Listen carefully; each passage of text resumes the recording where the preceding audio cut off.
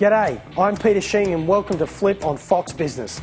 I look different, I sure as heck sound different, and I'm hoping by the end of the show you'll be thinking different.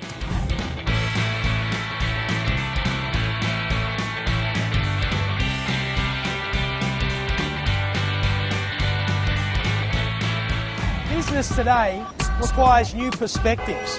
We're going to need to think counterintuitively and act boldly with disregard for business as usual. And that's the difference. The ability to take unconventional thinking and apply it to conventional business practices. It's the key to Flip.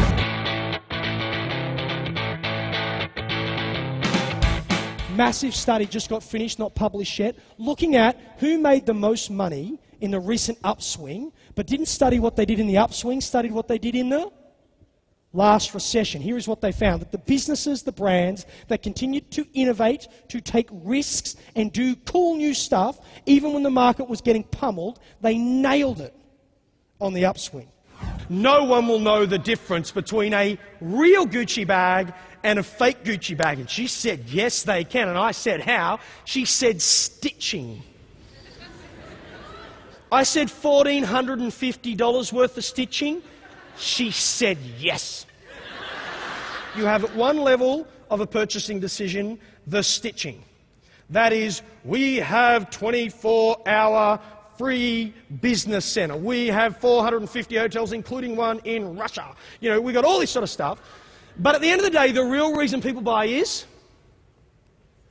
this is the bit where you're supposed to get involved. Take your right hand, do this. Yes, it's a wanky speaker activity, but do it anyway. Now, take that shaking right hand, place it on the shoulder of the person next to you, shake them, say, wake up, this guy needs us to get involved. Oh my gosh, you might be more enthusiastic than the general managers, but only a little bit, right? You're all sitting there going, just try and teach me something, monkey boy, come on. Actually, it's probably kangaroo boy, but anyway, get involved, right? So, stitching, but the real reason what drives this is the back half, the back third of the brain, is the story we tell ourselves. Is it possible that the story that drives your behaviour changes depending on your experience of life? No one buys legal services based on the quality of your brochure. They just don't. They don't even read your brochure. Yeah, there's some really pretty ones, I get it, right? Why do they buy? What makes someone engage a legal firm? Yet someone says, you got to talk to, Samantha, she's the best litigator in X I've ever met. You need to talk to Cam, he is the man when it comes to these kind of transactions. You need to talk to, they don't even say the firm half the time. They say the what? The person, but we're so paranoid about building the person's reputation, because what happens if you build their brand? Now everyone's going to want them. That's what people in training say. Oh, you don't want to train people today because all you do, train them up and then they leave. What's the worst alternative? You don't train them and they stay. What's your worst alternative? You don't build their brand and they underperform. They don't draw in. Like, professional service marketing is never a push activity, is it? It's always a pull activity. It's never about interrupting people doing what they want. It's always about positioning experts as the go-to person in their field.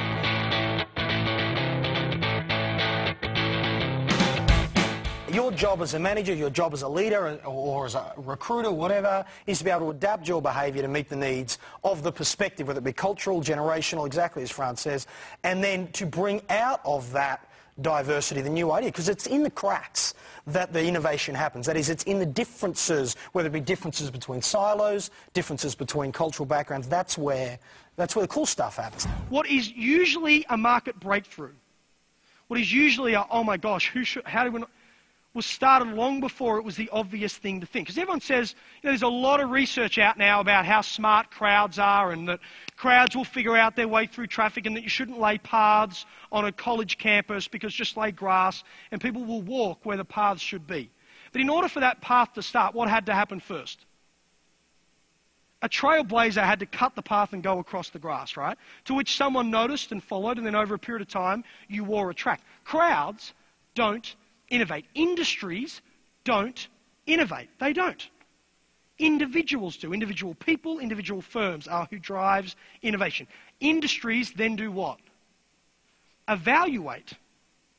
Yeah, the individual drives the change. EverQuest, old game, not even that popular, but there are a minimum of 50,000 people playing that game right now. The average player plays 34 hours a week. People are like, oh my gosh, that's a full-time job. I know, they're doing it at their full-time jobs.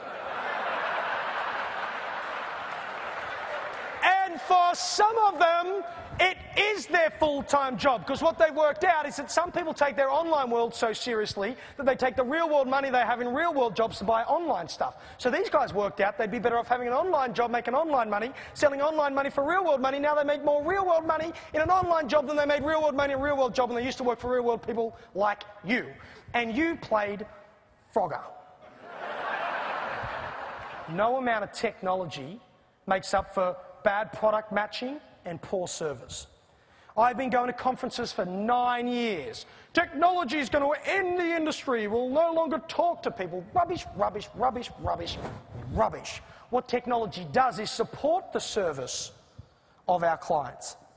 If anything's going to matter in the future, it will continue to be the relationships that you build. The difference is that those relationships can be started and nurtured through technology. If I'm going to stay at a hotel that promises me that tomorrow, that tomorrow's an important day and that you understand that, aren't you just hoping I nail myself when I do that? If you're working for a brand that makes the promise that tomorrow is an important day, what are you basically telling me? Yes, that you understand the stress I'm going through in anticipation of a huge event, which might be a presentation, it might be a wedding, it might be that my sporting team is going to lose the net, whatever. And your job is to remove the complexity, that is, make it easy, simple, flowing, so all I have to focus on is my big day. Leaving a job, get promoted. Leaving that job, get promoted. Leave that job, get promoted. Leave that job, get promoted. Been there for 3 months, need a sabbatical. I'm going to San Diego or Mexico to surf, but hold my job open though for me, please. Come back, leave that job, leave that job, leave that job, start my own brokerage, start my own advisory business. Now I'm the boss. So as an organisation, what do? 3 things. 1, you do the relationship-connected culture stuff that we only talked a really little bit about, because then instead of leaving every 2 years, they leave every 3, and your return on investment from 2 to 3 years is exponentially better than from 1 to 2. Second thing you do is you create sideways ladders within the pyramid, so you allow these lateral movements to take place without going vertical, but you make sure they don't happen outside of the organisation. And 3, you love them when they go. Not because they'll come back, that's the greatest illusion ever. They don't. But so they say nice things about you when they're gone. And the same principle would apply for these guys as customers, given they're fleeting between one brand and the next.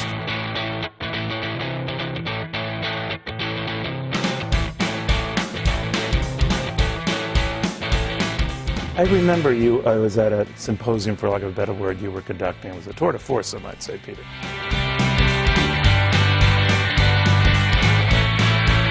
I'll see you on the flip side.